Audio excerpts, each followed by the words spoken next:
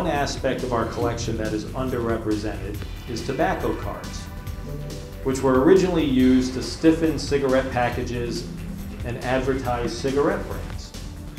Over time, they came to identify people, places, and events. They became a way to look at the game's growth and how intertwined tennis is with our culture. My collection is both tobacco cards and trade cards. Tobacco cards came, as the saying goes, within tobacco pouches. And the trade cards came from food manufacturers, chocolate, bubble gum, and a host of other manufacturers. Most of the tobacco cards are from England and Germany. In the United States, we collected baseball and football cards. But the tobacco cards do start in the 1880s in the US, but they are rarer than the French and German.